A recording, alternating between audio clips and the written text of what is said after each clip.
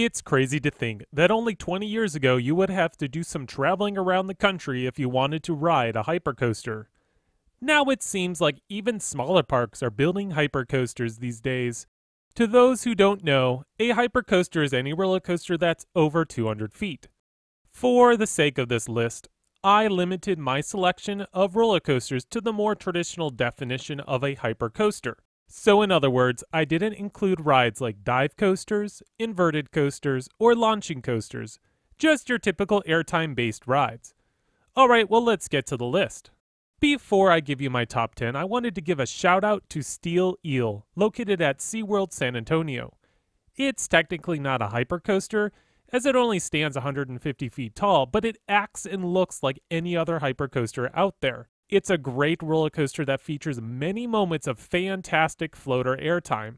This roller coaster is highly unrated, and it should be added to your bucket list, if you haven't done already. Pick the back seat to experience the best airtime this ride has to offer. Number 10, Goliath at Six Flags Magic Mountain. If you're looking for airtime, I wouldn't be looking at Goliath. This giant roller coaster is the tallest coaster on the list today, standing 235 feet. It also features an impressive 255-foot drop. But let's be real here. The drop isn't that impressive because it's just not that steep. The ride focuses more on strong, positive Gs, with some good laterals mixed in. This ride is pretty intense, especially during that last helix. I actually grayed out during that final helix, so you know it's pretty intense. I don't have a favorite place to sit on this ride. I'd say sit up closer to the front. Number 9, Steel Force at Dorney Park. If we were to travel back in time to 1997, Steel Force would be one of the big hitters in the country. Now it's just another hypercoaster amongst a sea of hypercoasters. With that said, this ride still stands on its own. Steel Force is your basic out and back coaster, just airtime hill after another. The ride doesn't deliver many strong moments of airtime, but it makes it up with an impressive view of the park. The ride travels the entire length of the park. Steel Force feels like it interacts with the entire park. It's basically the backdrop to Dorney Park. If you've never been to Dorney Park, what a better way to get a layout of the whole park than by flying 75 miles an hour over everything. I recommend sitting up in the front. Some of the airtime hills near the end of the ride start to lose momentum, so the front row will experience that push up over the hill, giving a little bounce of air. Number 8, Nitro at Six Flags Great Adventure. This summer I'll be heading back to Six Flags Great Adventure, so I'm pretty excited to give this hypercoaster another go.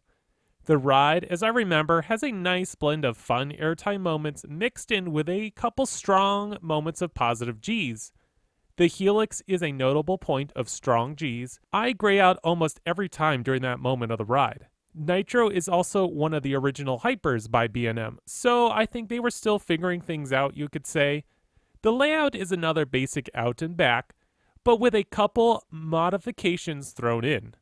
The ride could deliver better airtime, which I think it currently lacks, as it could be so much better than it currently is. Like many hypers, the back row is going to be your best seat. Number 7, Magnum XL 200 at Cedar Point. I have mixed feelings about Magnum. The ride has a lot of fun airtime moments, but it's also pretty rough, depending on where you sit, of course. This is the original hypercoaster. This year Magnum celebrates its 30th anniversary. Roller coasters have come a long way since then, but Magnum still manages to keep up with the pack. The views from the top of the lift hill are incredible. One of my fondest memories riding this roller coaster was near closing time, and there was this storm a ways out over the lake, and you could see the lightning and everything. It was just so cool. Magnum suffers from a lot of trim breaks, mostly to reduce the wear and tear on the coaster trains, but also changes your overall experience with every ride. Trim brakes are a little bit low, you're going to get a better, faster experience, but when they're really kicking, the ride kind of lags, especially near the end.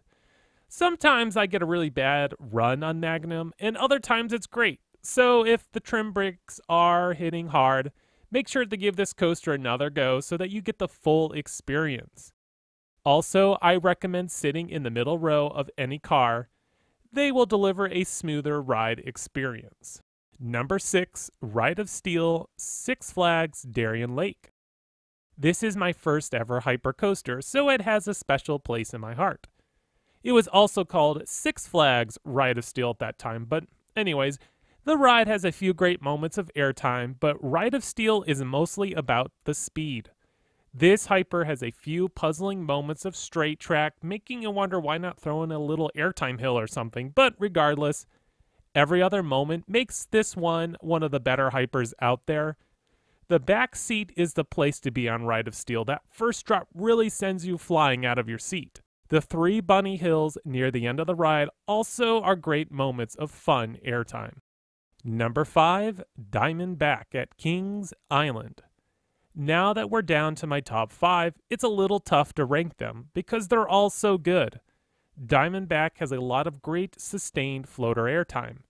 The ride feels massive, especially how you're towering over the whole forest area below.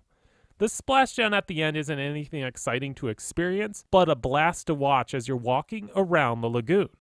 Diamondback features the staggered seating, which I'm really not a fan of. It does make you feel more exposed, especially if you're sitting in an outer seat, but I don't really think it enhances the whole experience that much.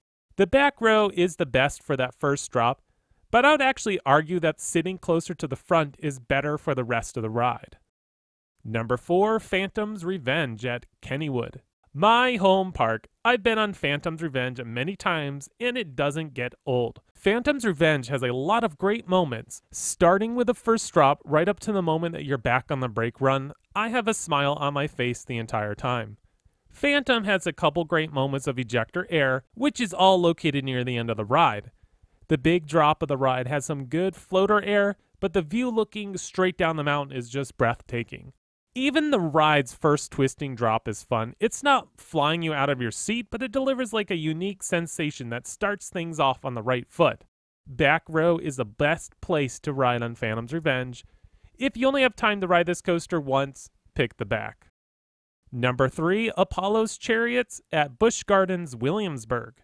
When I first rode Apollo's Chariot, I wasn't a fan. Now I love this ride. It's loaded with airtime. It's almost relentless with the airtime.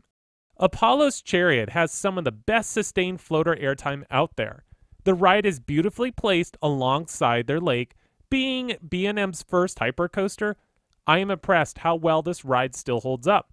You might experience a slight rattle, but for the most part, it's a smooth, fun ride. Every hill has airtime. It even manages to throw in a couple surprises here and there. So, where to sit on Apollo's Chariot? Yeah, pick the back row again. It's the best seat in the house. Number 2, Skyrush at Hersheypark. Featuring the fastest lift hill of any coaster on this list. I mean, it takes 10 seconds to reach the top of the hill. Skyrush is one of the most intense coasters out there. The ejector airtime on this thing is ridiculous. I'd even argue that the intensity of airtime you experience will be stronger than any RMC coaster out there. Skyrush also has some strong positive Gs. The ride is relentless. Once you leave the station, it's pedal to the floor beginning to end. Of course, we gotta talk about the lousy restraints. Skyrush, which is dubbed Thigh Crush, can leave you pretty uncomfortable near the end of the ride, but if you look past that, you will have a blast on Skyrush. Oh, and I recommend sitting in the back. That's where all the magic is. Number 1, Steel Vengeance at Cedar Point. Is there really a better coaster than Steel Vengeance? This massive coaster is the first to break the 200-foot mark of a hybrid coaster. I'm sure some of you might be upset that I'm including Steel Vengeance on this list, but I'd have to disagree. This is a hyper coaster. Sure, it doesn't look like your typical hyper, but the ride's main focus is airtime, which is what most traditional hypers are all about. Yes, it does include a few inversions, but in my eyes, that doesn't stop it from being a hyper coaster. Just go watch my Coaster Rant video where I talk about hypercoasters, see if that changes your mind. But anyways, Steel Vengeance is a fantastic ride from beginning to end. Most coasters start to lose their vigor towards the end, but not Steel Vengeance. I would even argue that the second half is better than the first. The back row is once again king for Steel Vengeance. Not sure if you're seeing the trend here, but when you're gonna ride a hyper, I'd go to the back row. It's gonna be the better pick majority of the time. Well, that's my top 10 hypercoaster list. I'm sure I skipped out on some of your favorites, but this list is only based off of the ones that I've been on. Let me know what your favorite hypers are in the comments below. As always, please subscribe and stay tuned for more great content coming your way by X Scream Thrills.